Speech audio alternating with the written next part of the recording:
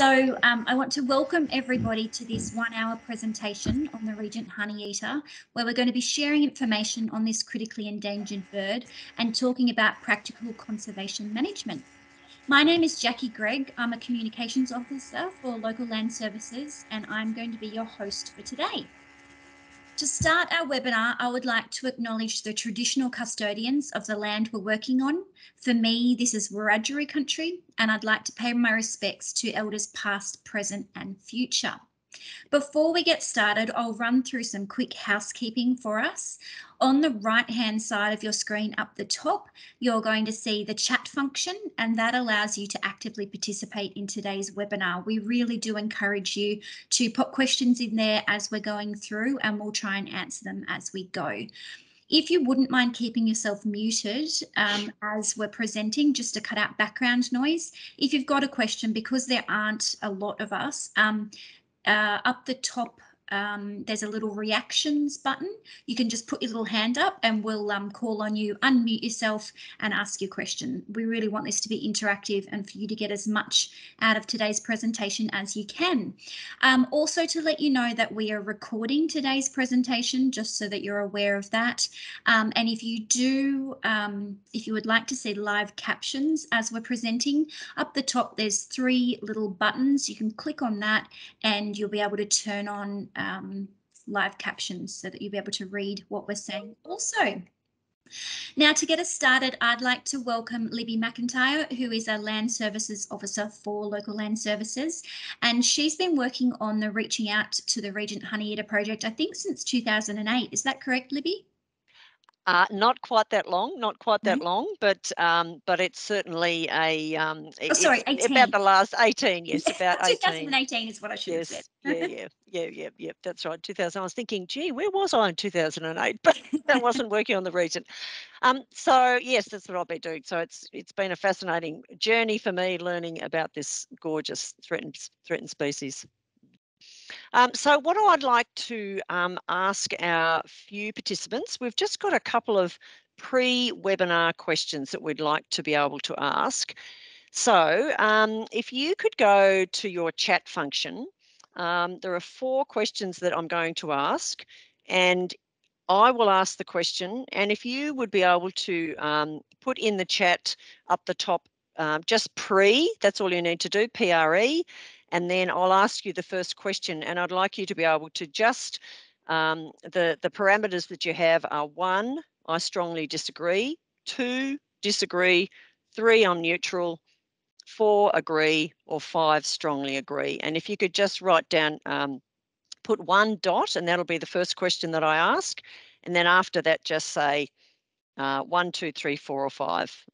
Does that, hopefully that makes sense. So the first question is, how confident are you of being able to identify the Regent Honeyeater, either by its call or feeding habitat and its markings? If you could just pop that into the chat, that would be fantastic, everyone.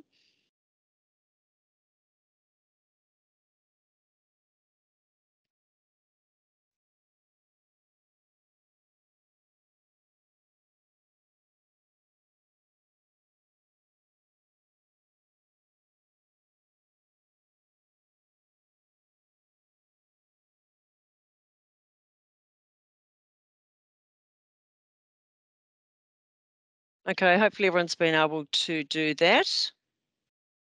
Question number 2, with the same parameters, is how confident are you in understanding the threats that are causing the decline in the numbers of Regent Honeyeater populations, not just in the Central West, but across New South Wales? So you just put down number 2, question number 2, and then after that, either 1, 2, 3, 4, or 5.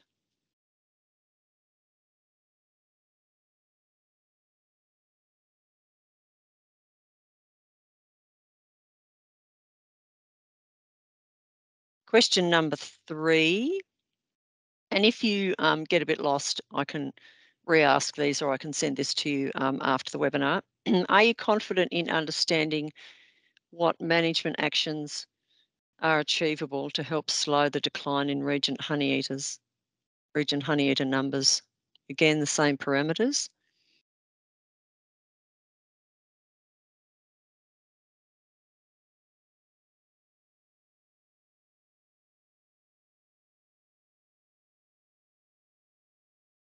And the fourth question, number 4, will you look at making any changes if you're on farm to your farm management with the knowledge you will receive today? Now, I know some of you aren't on farm, but perhaps you might be able to speak to neighbours or other people that are farmers and might be happy to provide them with some extra information about the Regent Honeyeater. And again, the same parameters, 1 to 5.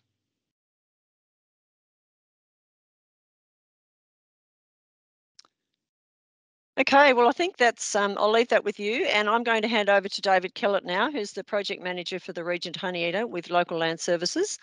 David's based in Grenfell, and he's going to give a brief presentation about the work that's been achieved by Local Land Services in Dubbo. So over to you, Dave.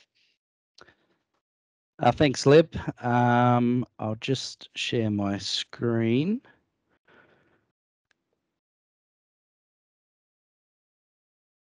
And hopefully this presentation will load up. Hopefully everyone can see that. Firstly, I'd just like to apologise. I've got a bit of a cold at the moment, so I do apologise if you hear me sniff or if I cough through my very short presentation. And I have only been working on this project now for nearly 4 months, so just new to it. So just a quick run through. Reaching out to the Regent Honeyeater is a project being delivered by Central West Local Land Services that is part of a nationwide effort aiming to stabilise or improve the trajectory of the Regent Honeyeater by 2023. The Regent Honeyeater is critically endangered and had previously occupied much of the Central West region. However, its range has declined significantly. The Central West Local Land Services region contains some important habitat for the Regent Honeyeater, and it has been spotted at a few locations within the Central West region. And it's important for us that we preserve key habitat areas so that passing birds can rest, drink, forage and breed while they're here. Some outlines of the project activities that we've been conducting over the last 4 years. We had to establish a data set of the extent of the Regent Honeyeater occupancy in the Central West LLS region, and we undertake 50 surveys in priority foraging habitat, which is conducted by BirdLife Australia. We had to develop a priority site map model and actions to enhance the quality and the extent of the Regent Honeyeater breeding and foraging habitat here in the Central West region. Native vegetation enhancement and restoration activities on private and public land, such as sustainable grazing management, pest, animal and weed control. And increase the knowledge of identification, ecology and habitat requirements of the Regent Honeyeater through attendance at volunteer surveying events, field days, workshops and webinars like this one. In 2018, we started some incentive funding for private landholders in priority areas, and that has been available for activities such as stock-proof fencing, alternative watering points where we've fenced either creek lines or dams, weed and pest animal control, and this also covers public land as well as TSRs. Supplementary plantings of overstory and understory, site preparation, planting and maintenance. Some of our major achievements over the 4 years are listed here. So the total project area of just under 1,000 hectares of habitat has either been protected or enhanced. total area, including some TSRs and public land with pest control measures, just under 1,600 hectares. And we run obviously surveys and different workshops and webinars. So that sort of wraps me up. I'm trying to give Mick plenty of time for his presentation. So I'm going to hand you over to BirdLife Australia's New South Wales Woodland Bird Program Manager, Mick Roderick. Over to you, Mick. Thanks, David. Thanks, Libby. First of all, Jackie, I'm unable to share at the moment. That option is greyed out for me. Oh, I apologise. That's okay. So as David mentioned, I'm the New South Wales Woodland Bird Program Manager at BirdLife Australia. BirdLife have a number of programs, things like shorebirds and seabirds and woodland birds. Woodland birds are one of the guilds of birds in Australia that are highly threatened, and one of the most threatened of our woodland birds is the Regent Honeyeater, and that's what I'll be talking about today. So I'll just bring up my talk.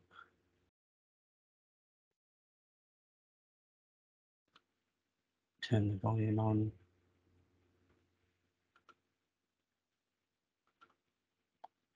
Okay, so can everybody see that?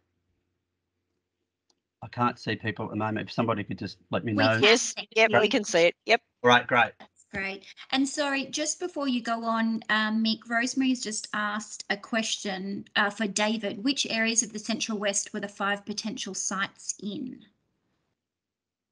Do we want to answer that now or come back to that at the end? I think we might come back to that at the end, Dave, yeah. do you think? Yeah, thank you. If we can do that, that'll be great. Perfect. My apologies, Mick. That's okay. Just letting you know that all I can see on my screen is my talk, so I can't see any of the chat. If people have questions, maybe it's more efficient to do it at the end. Yeah, because I can't see anything that's coming up. Okay, so first of all, I just want to talk about the concept of temperate woodlands as opposed to forests and other vegetation types. So because we talk about woodland birds, and our woodlands and our woodland birds are a very diverse group of birds, and the habitat itself is an extremely diverse habitat type. Many of what we call woodland birds, that is the only habitat they use. We call them obligate woodland birds, things like black-chinned honeyeater, flame robins, turquoise parrots. They don't use any other habitat type. So it's important to get that concept of woodlands clear, and what we can see there is a beautiful functioning temperate woodland, nice fallen timber and spreading crowns. There's a lot of this sort of habitat left, mostly along the Great Dividing Range, and if you look at an aerial photo, you can see that there is quite a bit of forest left along the east coast, but most of it is this sort of stuff. It's not actually suitable for woodland birds. And once again, there's a nice photo of a beautiful temperate woodland, and people will notice the mistletoe there, and I'll come back to the mistletoe because it's a very important part of our temperate woodlands. But when we think about what has happened with our temperate woodlands, that map there is quite telling, particularly in New South Wales and on the western slopes. That red actually shows areas that were once woodlands or wooded areas that have now been cleared. You can kind of see along the coastal fringe, that's where most of the remaining forests are. So we're in a situation now where we've lost about 85% of our temperate woodlands. And of that 15% that's left, most of that 15% is highly fragmented. So it doesn't actually serve as habitat for woodland birds, because it's really just habitat for edge specialists such as noisy miners. So when we talk about threatened woodland birds, the most threatened are the Regent Honeyeater and the swift parrot. They are, I guess, the flagship species for a number of birds that are recognised as threatened or declining. Both of these birds are nationally listed as critically endangered. There's a nice photo of a male Regent Honeyeater in the Capertee Valley. Beautiful bird. So they are a honeyeater. So they specialise in eating nectar. and particularly the nectar of gum trees. They were once called the flying coachman or warty-faced honeyeater, but I reckon we'd struggle to get a recovery program going for the warty-faced honeyeater, so it's good that they renamed it the beautiful Regent Honeyeater. So as I mentioned, these birds specialise in feeding on eucalypts, and similarly to koalas, they have their favourites. So in the Central West region, their favourites would be the mugger ironbark, white box and yellow box. They're the key eucalypts. Occasionally they'll use stringy barks and other things like that, but also mistletoes are very important as well. So just trying to delineate the sorts of habitat that they use. In the Central West, there's two vegetation types that Regent Honeyeaters preferentially use. One of those is the box ironbark woodlands, and there's a photo there showing some mugger ironbarks with mistletoe. So mugger ironbark, I guess, overall, I kind of think, do they like spotted gun the most, or mugger or yellow box? I think mugger ironbark almost wins out. It's such a special tree. When it flowers for a long time, and it provides an incredible amount of nectar. They're also great habitat trees for other birds and animals as well. And in that environment, we get the box mistletoe, Amiema McKellii. That's the key mistletoe species we get in the box ironbark forests. And yeah, so the mistletoe itself isn't just a food source for Regent Honeyeaters when it flowers. A number of other birds will also use box mistletoe, and there's some examples there of photographs I've taken of things like musk lorikeets, firebirds, and there's a brown-headed honeyeater hiding away, feeding on the blossom in the box mistletoe in that image. The other habitat type is the grassy white box woodlands, and as the name suggests, the white box Eucalyptus albans is the dominant tree type in that environment, and it's also a tree that Regent Honeyeaters very much like to feed on when it's flowering. White box makes great honey, and so the nectar feeding birds flock to the white box when it's flowering. Flowers at different times of the year in different landscapes, but mostly it's an autumn winter flowering tree. Whereas the yellow box, again another great honey producing tree, flowers more in late winter, early spring. So it's an important tree for breeding of Regent Honeyeaters, and often you'll find yellow box along watercourses, and Regent Honeyeaters are often attracted to watercourses when they're breeding. And along, literally, if you've got yellow box sort of out on the banks of the river, so right along the banks are the river she oaks, the Casuarina Cunninghamiana. So this is also a very important habitat type. So not only do you have the yellow box sitting further away from the stream, but along the stream we have the she oaks. And the reason that they are important, it's not the actual she oaks themselves, it's the needleleaf mistletoe, Amiema cambagii. And similarly to the box mistletoe, the Regent Honeyeaters feed on the needleleaf mistletoe when they're breeding. So they'll also take lerp.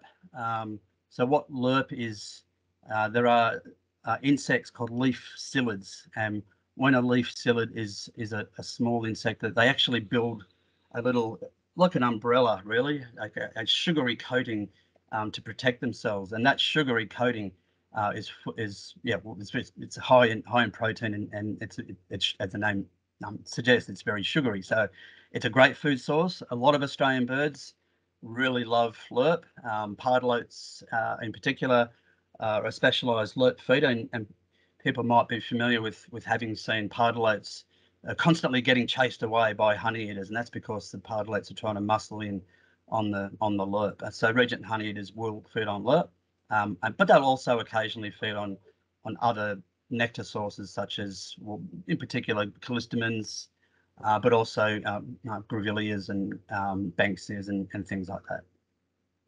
So they breed basically from late winter through to early summer. It's a simple cup nest bound with spider webs, grass, or even sometimes artificial products such as wool. sat in a fork of a tree, usually a stringy bark or an iron bark type thing, and 2 or 3 eggs are laid. So this is a bird that has suffered a remarkable fall from grace in recent years. It wasn't that long ago. In fact, I might even flick to a slide here. It wasn't that long ago when we realised that Regent Honeyeaters were in decline, and we actually started sending people out to count them and to also report them.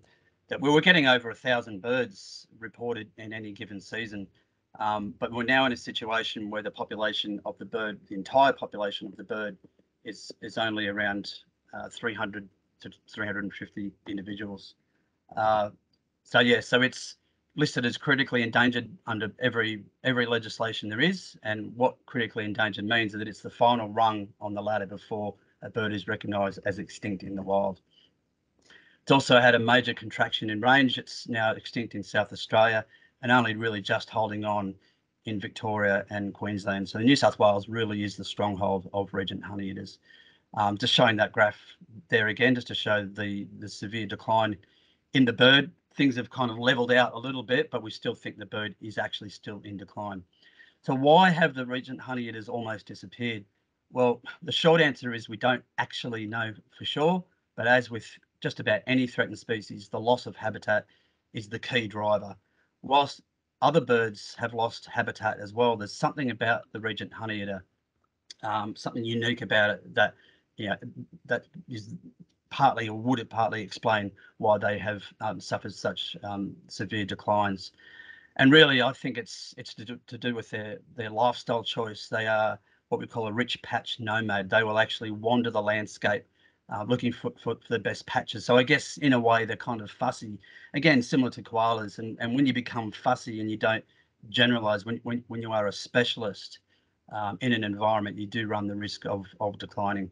So as we speak, the most critical threat to the Regent Honeyeater is its very, very low population. So normally Regent Honeyeaters would occur in flocks, and they would establish sort of breeding aggregations, and they would chase other birds away. They would mix it in with the bigger birds, and but these days, because they're literally in the last few seasons, we've struggled to find, in some seasons, we've struggled to find any more than 5 or 6 pairs nesting across the entire range of the bird. That's how serious it is for this species. So you can imagine that when there's just a pair here and there, that they have all sorts of issues with nest predation and competition and things like that. So we're now in a situation where we really are. So in that image there, it's now really they seem to be confined to the periphery of the Greater Blue Mountains. So the Lower Hunter, Upper Hunter, Kapiti and Burragarang are probably the 4 main locations where Regent Honeyeaters now breed. The Northern Rivers and Northern Tablelands of New South Wales are still recognised as an important area, but they really have declined massively in that landscape. And of course, the Central West as well is another area where they have declined really markedly. Northeast Victoria, they are holding on, and some of the captive releases have happened down in Victoria, and that is helping keep the Victorian population going. So back in 1994, the recovery plan was enacted, and there has been a recovery team basically undertaking all the actions that are in the recovery plan since that time. So what we're finding in recent years, so Ross Crates from ANU has recently done a PhD on Regent Honeyeaters, and what he found in his data was that this bird is really having a hard time breeding. So the nest success is way down on what the birds were recorded doing in the 90s, and even in the 90s that was quite low. So really, if a critically endangered bird can't breed, then it's all over. We have to be able to facilitate this bird to be able to breed. And the other thing that Ross found, which is a bit alarming, is that there is a male bias in the population. There seems to be a lot of lone males wandering through the landscape, and at the same time there also appears to be a shortage of females. So that's a real concern. So recently ANU conducted what we call a population viability analysis, which is a fancy way of basically taking all the information we have on Regent Honeyeaters, churning it out, and seeing what would be the best ways that we can actually save this bird. And apart from conserving habitat, which is a no-brainer really, the two things that they found will actually keep the Regent Honeyeater from going extinct are increasing the productivity at nests, so protecting nests wherever we can. So we are at a point now that if we do find a pair of Regent Honeyeaters nesting somewhere, that we will actually try and protect that pair to help them get through and be successful. And the other action is the release of zoo-bred birds, which I'll talk about more in a minute. So just a couple of slides on nest protection.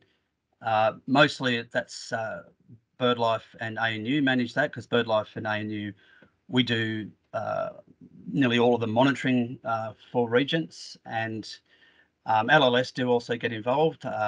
In recent years, Greater Sydney LLS discovered a nest down in Mulgoa and monitored that, and they were successful. But really, when we find a nest, there's not a great deal we can do. We sometimes put tree collars around the trunks of trees to stop possums and other arboreal predators from getting up the trees, because possums and gliders do actually steal, or they eat the Regent Honeyeater eggs, and quite often they might even kill the incubating bird in the process. But really, that's only going to address the mammalian predators. It doesn't address the birds, the avian predators, things like currawongs, kookaburras, ravens. There's any number of avian predators that Regent Honeyeaters have. So there was actually a workshop held just a couple of months ago. Just about everyone involved, at the coalface of Regent Honeyeater conservation, trying to work out what can we do to get serious about helping this bird. And it was even considered that we might actually have to get someone out at a Regent Honeyeater nest to shoot any currawongs that come in to try and take off with the chicks. That image there is actually taken in the Lower Hunter when we're doing some noisy minor controls, and I'll talk about noisy minor controls in a minute. So just jumping to the captive breeding and release. So we now breed Regent Honeyeaters in zoos for two reasons. One is so the bird doesn't go extinct full stop, so we at least have birds in captivity. But moreover, the most important thing is to supplement the wild population with zoo-bred birds every so often. And there are now some new aviaries in the Central West out at Dubbo at Taronga Western Plains. Just a photo there of the birds out at Dubbo. So until recently, just about all of the releases had happened in Chiltern in Victoria, and the theory there was that by releasing birds at the edge of the range, we would sort of like a door, we would maintain the population at the edge. But recently, the recovery team decided to release birds into the core of their range, so in New South Wales. And so far, there's only been 2 New South Wales releases, apart from a very early one back in 2000 in the Capity, and both of those have happened in the Hunter Valley. So the Chiltern experience has been very positive. So we've had captive pairs breed and successfully raise young in the wild, and even more exciting is that, sorry, I should have mentioned that, yeah, even more exciting is that captive birds have bred with wild birds as well. So it's when you do stuff like this, you're kind of playing God. You don't know if it's going to work, but so far it seems to have worked. So just jumping to recent releases in New South Wales. So the 2020 release that we did at a place called Quarrabong was only a very small release of 20 birds, and that actually the release site is down here somewhere. And it was a hell of a task for the guys that were monitoring the birds. They had to cover a lot of ground because the birds did tend to wander very, very widely. And it wasn't the most successful release. We know that 8 out of the 20 birds did actually die from the monitoring that we did. On the other hand, we conducted a release last year in a place called the Tamalpin Woodlands, south of Kurri Kurri, just west of Newcastle. That was an incredibly successful release. It's a known Regent Honeyeater breeding site. In fact, it's probably the most important single site for regents in contemporary times. And this image here shows a smoking ceremony. We were welcomed by the Wonnarua people because we were doing the release on land owned by Minda River Local Aboriginal Land Council, and Uncle Richard here welcomed us to the release site in Wonnarua language, and it's thought that that was the first time that Wonnarua language had been spoken to a gathering of people for over 150 years on that country. So it's added a whole new layer to releasing Regent Honeyeaters, doing it on Aboriginal owned land. And yeah, so there are actually parallels as well. So the Regent Honeyeater, people might be familiar with the media that came out last year. It's the Regent Honeyeater has almost become famous as the bird that lost its song. And similarly, the Wonnarua people, they have almost lost their language, and they are in the process of reawakening their language.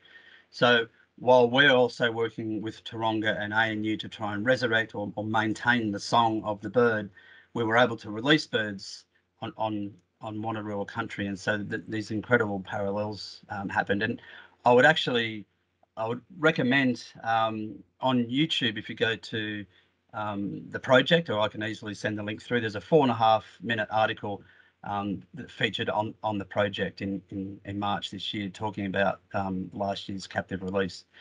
As I said, it was very successful. We only have evidence of just 2 birds out of 58 birds that were released died, which is by far the most successful as far as survival is concerned so far. And that's just me monitoring birds from a high point, getting signals for the radio transmitters that we fit to them. That's the Tamalpin Woodlands in there, and these are all records of wild Regent Honeyeaters, and that's Kurri Kurri.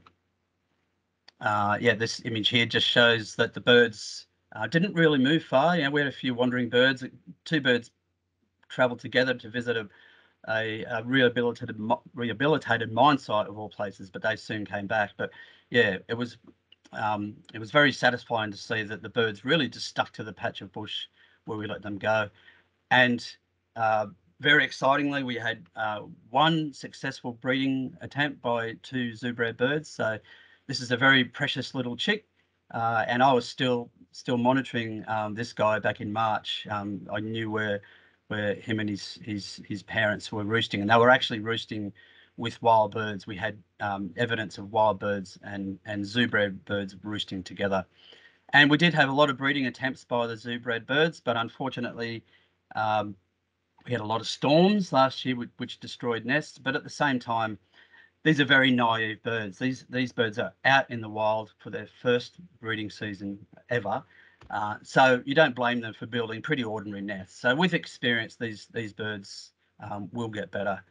But it was the first time that we actually had done a release in springtime in the breeding season. So it was really, really positive to see that the birds just got stuck into it as soon as they came out of the tents, really. And of course, there were a number of wild birds present in the Tamalpin Woodlands while we did that release, and we had at least 7 evidence of seven chicks fledged from that. And that's just another image of our precious little zoo chick. Yeah, so there he is again. Eventually got on. So at the same time, we were also watching the wild birds, and I guess this here is, and I've got some video footage of this. I think this may even be a screen grab, but we went to check a nest of a wild pair that we were watching as the release was happening, and I think it was the day after we found the nest, and we went to the nest, looked up, and we couldn't see birds there, but we could hear a chick begging, and here was a chick just flapping around on the ground. We couldn't find the other chick, so presumably what had happened was that a raven or a currawong had come into the nest, taken off with one of the chicks, and the other chick had fallen out of the nest. So yeah, this is a really good example of what we're up against. We spend a lot of time and money on this bird, and if we can't get them to breed, I guess another way of putting it is all our work can be undone by one raven or one currawong. So it's a real challenge. So we actually took that bird. Fortunately, Taronga were with us, of course, because of the release, and that bird, that chick, because it would have died, that chick has gone to Taronga and apparently is doing well. It's a girl. So yeah, I guess a good ending to that story. No, I'll just have some of that stuff from yesterday. You might have to mute whoever that is. Marin, could you mute your microphone, please, so we don't hear a conversation? Thank you. Okay, so I'm just going to run through some of the other recovery actions that we do just quickly. The captive release is probably the biggest thing that we do, really. So one of the other things we do is covenanting. So because most Regent Honeyeater records actually have come in recent years from private properties, working with private landholders is really important. So when we talk about covenanting, that's actually securing or conserving land in perpetuity on private properties, and that's happened in a number of landscapes. This image or these images here are from the Kapiti Valley, and we've actually managed to put covenants on properties where Regent Honeyeaters have actually since bred, which is really exciting. And of course, habitat restoration has occurred. There's a good image there of some pretty major large-scale restoration in northeast Victoria. And David mentioned that there's been some habitat restoration occur in the central west as well. And all that work, I guess, that's a future, that's a long-term investment. Things like the captive releases that we do are very short-term because Regent Honeyeaters may not have enough time to use those tree plantings. We need to get this species through that bottleneck so that they can then use the tree planting that we do today. So I'm going to talk about mistletoe for a few slides. Mistletoe has become a bit of an obsession of mine because it's such a fascinating plant. Here's a couple of images of little lorikeets, which are usually feeding on gum tree blossom, feeding in both needle leaf and long flowered mistletoe in that photo. It's also extremely important for Regent Honeyeaters. So that, again, there's 3 different species of mistletoe being used by regents, and they also use the mistletoe when they're breeding. And last year, at a place in the Upper Hunter along the Merriwar River, we actually had four nests, 4 Regent Honeyeater nests, 4 separate pairs, nesting in about 300 metres of river frontage in the she oaks, but they were feeding on the mistletoe. Very important. And so that photo there is a bird sitting in a long flowered mistletoe in the Lower Hunter woodlands, in the Tamapa woodlands in the Lower Hunter. So one of the key threats to that area is actually bushfires. So this red polygon shows some very severe fires that have occurred in the last 5 or 6 years. And the yellow dots are Regent Honeyeater records. You can see that the fires have overlapped with the Regent Honeyeater habitat.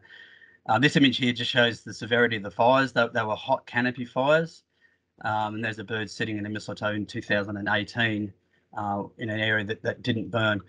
But what happens with mistletoe is when it is burnt, it is killed outright. Whereas gum trees come back after fire, mistletoe is just dead. So when mistletoe disappears from a landscape, when you get a canopy fire going through a forest, it would take a very long time for the mistletoe to return because we need mistletoe birds and other things that eat the mistletoe and deposit the seeds on the branches. It would take literally, I think, 20 to 30 years before this forest would recover and the mistletoe would return. So we thought we'd get ahead of the game, take the mistletoe bird's job out of his hands and actually pick the mistletoe ourselves and plant them up into the canopy of these spotted gum trees. Anyone can do this. You can actually just pick mistletoe and plant it low down. But we, as was shown in that last slide, we actually engaged professional arborists to get the the seeds up into the canopy, because Regent Honeyeaters won't use, or they certainly wouldn't nest in a mistletoe clump that is very low down. So we needed to get the mistletoe into the canopy.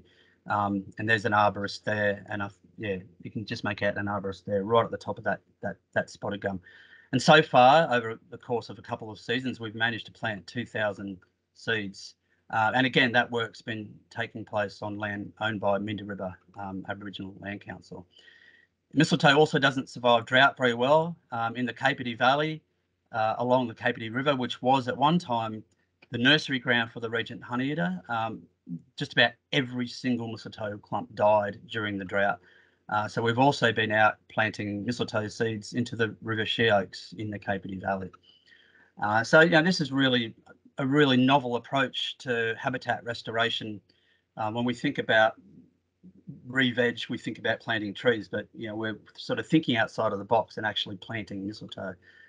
One of the other things that we do is remove noisy miners from Regent Honeyeater breeding sites. I think it's no secret that noisy miners are actually a major problem for woodland birds. They will drive other birds away, and of course they have proliferated across the landscape. They are now artificially common or abundant. So they are actually a major problem, and they will occupy places where Regent Honeyeaters will try to breed.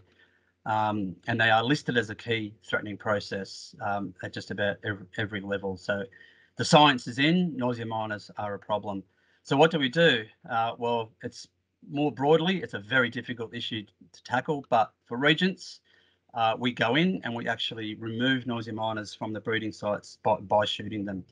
And it's done both proactively and reactively. So proactively is going in before a breeding season to remove birds, and reactively is, for example, in 2017, Ross found some Regent Honeyeaters trying to breed in Bogey TSR in the Kapiti Valley, and he gave us a call and said, guys, we've got some noisy miners giving the Regent Honeyeaters a hard time. What can you do? So we went in and we removed those miners, and that was actually the most successful site for regents in that particular season.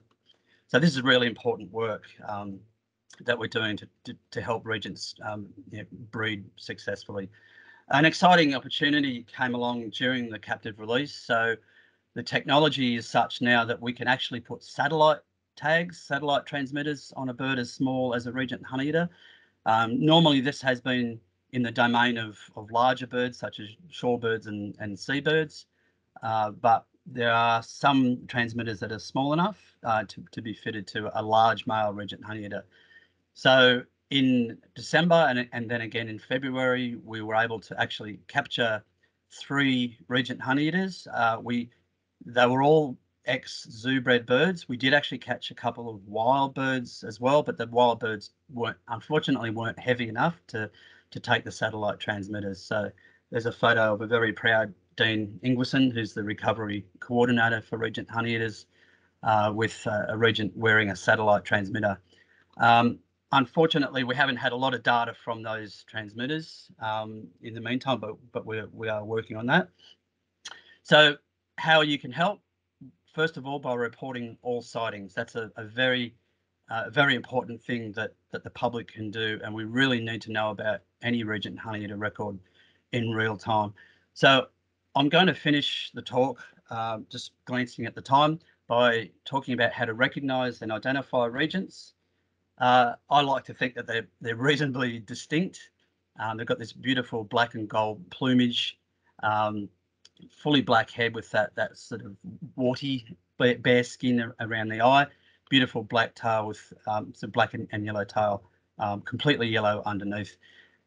Bit smaller than a noisy miner. So they are actually the species that we get reported to us that are most often confused with a Regent Honeyeater are things like the New Holland Honeyeater. So there are a number of small honeyeaters in Australia that are roughly the size of a sparrow. Then you've got a noisy miner. Regents are somewhere in between.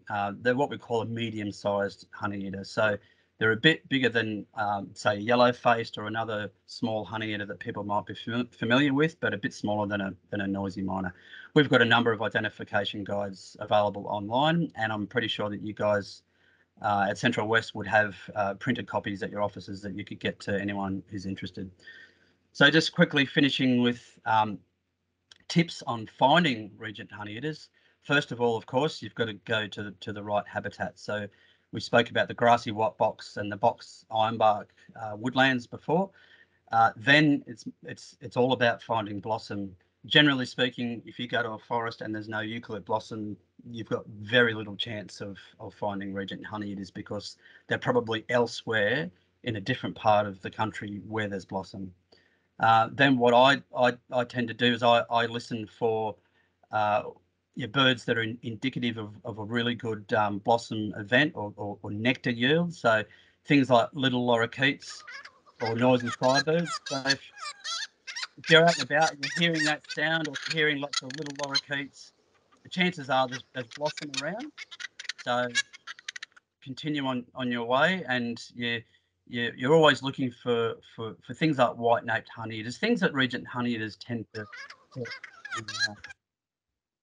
and what I do is once I find a tree that's got good blossom, particularly large trees, I like to try and work out the demographics of that blossoming tree. So I just get my eye in for what's happening in that tree, and often you'll have the larger honeyeaters at the top, and they're quite aggressive, and you'll have all the small honeyeaters darting around trying to get at the blossom, and the larger honeyeaters will chase the smaller ones away.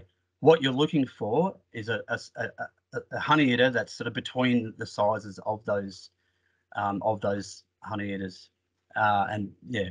So there's not many honeyeaters that actually are the size of a Regent. So if you see a medium-sized honeyeater, you could be in luck.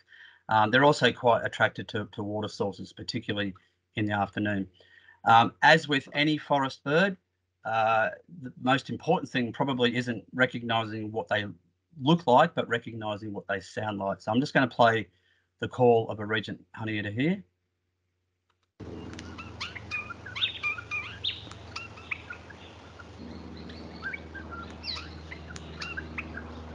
So it's a bit of a soft chuckle call. Inside the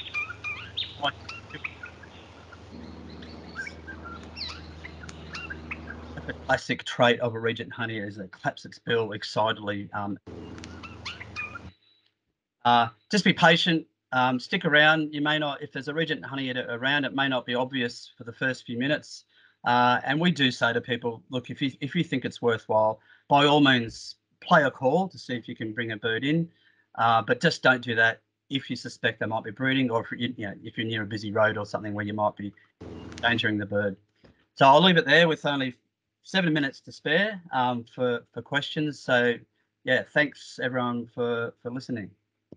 Thank you, Mick. That was really, really interesting. I'm really excited to get out and see what I can hear. So we might start off. There has been a question from Rosemary, who has asked how long until the noisy miners return to areas where they have been removed. And she's also asked, what is their migration pattern? Do they come to New South Wales from Victoria? Yeah, okay. So I'll start with the second question, which is a really good one. We've got a reasonable idea that, well, we know that Regent honeys will move long distances. In fact, we have had banded birds arrive 600 kilometres from where they were banded. But what we don't know is if there's any sort of regular pattern to it. We're reasonably confident that they wander. They are constantly looking for the best patches of blossom, and I think that is actually a factor that has contributed to their decline, is the fact that because we've lost so much habitat, all of these corridors and all the areas where they used to travel through looking for the best patches are effectively gone.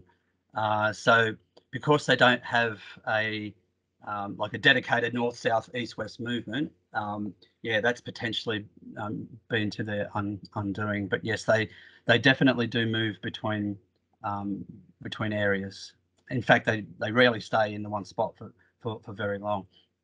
And on the noisy miner thing, it actually depends on the landscape that you're doing the removal. So what we've found is that in fragmented landscapes such as the Capity Valley, where we've been doing noisy miner removal for quite some time, miners do return reasonably quickly back to that area, because when you think about it, it doesn't take long for the noisy miners on the periphery of where you've done your removals. They will just slowly move back in.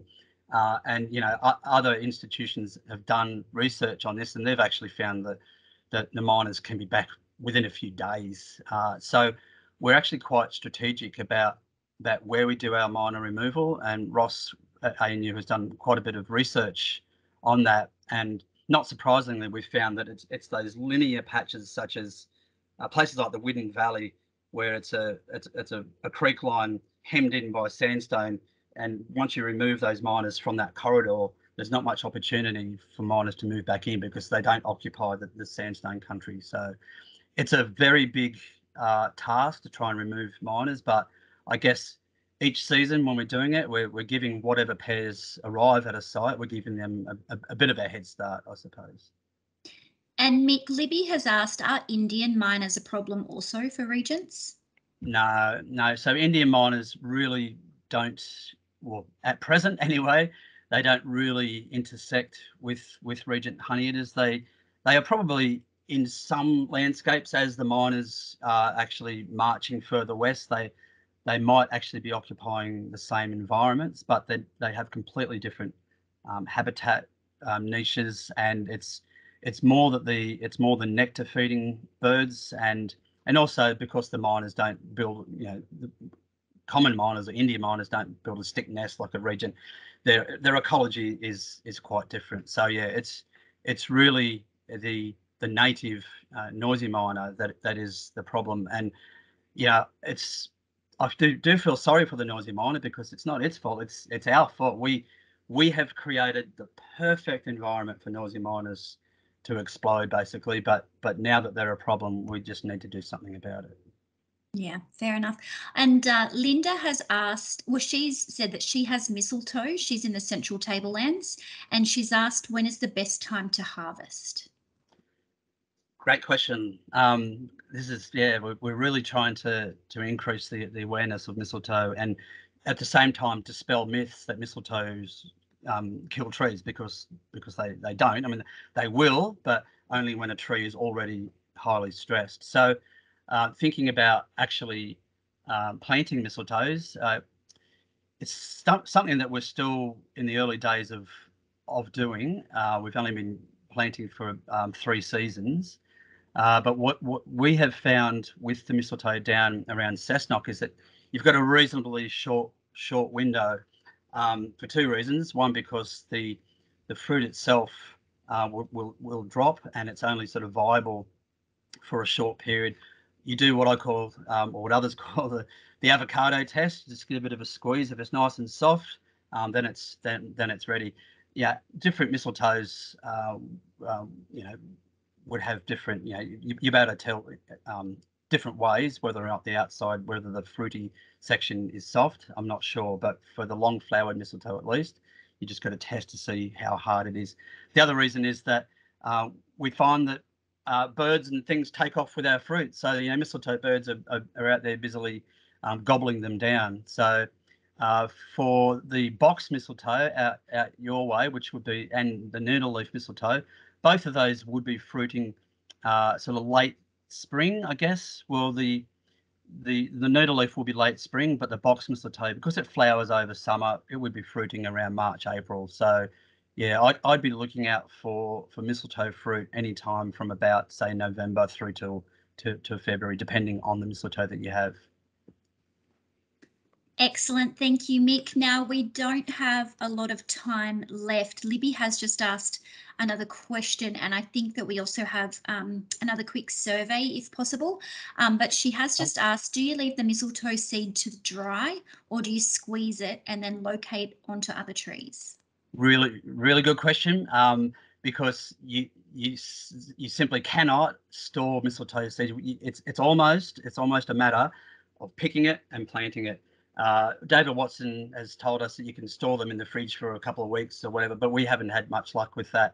So yeah, so don't try and dry them out. Don't prepare them. As soon as you pick a fruit and you can squeeze it out, it's ready. And it's so easy because it is so sticky that you'll actually have to scrape the thing off your finger when you wipe it on the underside of a branch. So it's actually something that kids, I've had my kids out doing it with me. They love it. It's a novelty. It's good fun. So yeah.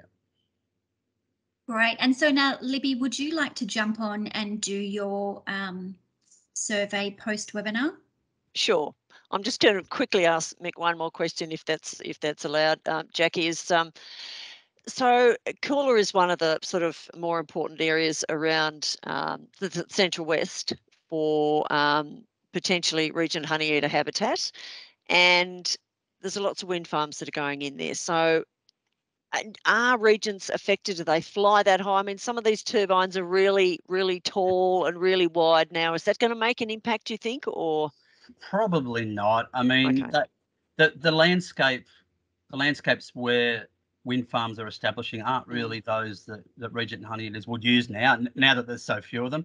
100 years ago, if we were doing this, I would have maybe said, yeah, mate, yes, but these days they're probably less likely to move through those really highly fragmented landscapes where these wind farms are going. Yeah.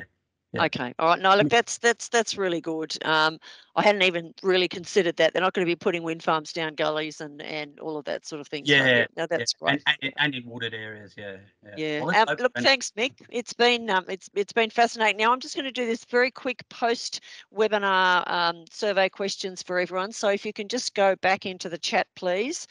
The questions are very similar, and if you could just put up now post at the top of your chat. And question 1 is, how confident are you now of being able to identify the Regent Honeyeater by its call or feeding habitat and markings?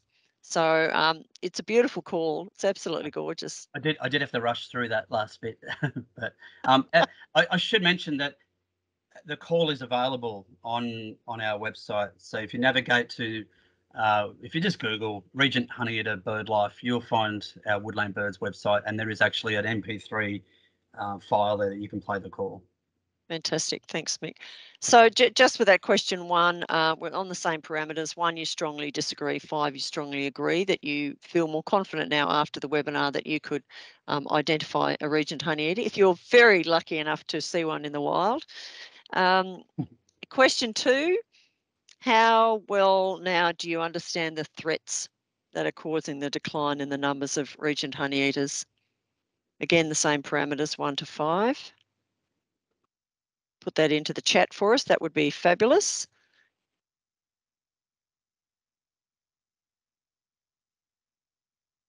And question 3, how confident are you in understanding what management actions might be achievable to help slow the decline in regents? So Mick's mentioned a couple of those with mistletoe. Now, Mick, I just wanted to ask, do you send your children up to the tops of canopies in trees to stick the mistletoe underside? Sorry, So that's quick. I just realised I was muted. No, Yes. not yet. They're only 9 and 6, but give them a couple of years. Okay. But they love collecting it because, funnily enough, there's actually some rest areas here on the Hunter Expressway that have spotted gums, and somehow there's a lot of low down mistletoe, and the kids love just walking around the car park and picking the fruits. Picking Yeah, the fruit. Yeah. It's not often you see a lot of low hanging mistletoe. It's often, quite a bit higher, which that's obviously right. is an issue. So hopefully, Linda, when you're doing your mistletoe distribution, that you're not climbing to the tops of trees. And question 4, then we'll finish, is having listened to the webinar today, will you look at making any changes to either the management that you might do on farm, and in particular about the importance of mistletoe, which is just critical for so many birds, but particularly the Regent Honeyeater? So again, would you look at making any changes now with the knowledge that you have received today, or be happy to talk to other people about it as well? And again, the same parameters. If you can just put those in the chat and post those. Yep. I was just going to say, Libby, just while people are answering that, it's worth you guys knowing that we actually have dedicated talks to the whole mistletoe thing And I think as we speak, there's been a media release go out from Northwest, and yeah, so we are getting on the front foot with this whole mistletoe story. And I did, like, it was only a very small part of my talk then, but it'd be great one day one of us can come back and give you guys a talk about mistletoe, and yeah, give more context about it. I agree, Mick. I think it's really important, and I was lucky enough to go to one of David Welsh's Walsh's Watson. Watson. Sorry, whoops, that's a bit bad. Talks in Merriwa about last year, and it was fascinating. I had no idea. So I'm sprouting that whenever I go and see landholders and let them know how important mistletoe is for all sorts of birds, particularly regents. Yeah. Jackie, did you want to come back on and just finish things off for us? Yep, absolutely. I just want to thank everybody so much for taking your time on your Friday to sit in and listen with us. And to Mick, thank you so much. We really do appreciate your expertise and your knowledge and sharing with us all that you know. I think that if anybody has any questions following this webinar, if anything occurs to you, please reach out to David. You should all have his email address. He sent you the registration link for the webinar. And unless anyone has anything else to say, we might finish up for the day.